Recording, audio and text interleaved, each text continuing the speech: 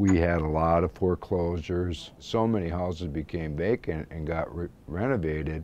The city had some very strong ordinances that ensured that would happen. So, you know, a very painful way of achieving that objective, but in terms of the actual housing stock, yes, it's gotten a little better. In terms of the demographics and the income, we've actually seen a large increase in poverty, and now we're seeing families that somebody in the household lost their job several years ago probably, and they were like able to hang on. You know, maybe they had a 401k they could draw down on. Those are the ones that we're seeing are going into foreclosure now. There aren't any resources to address, so you kind of wonder, well, what's going to happen here?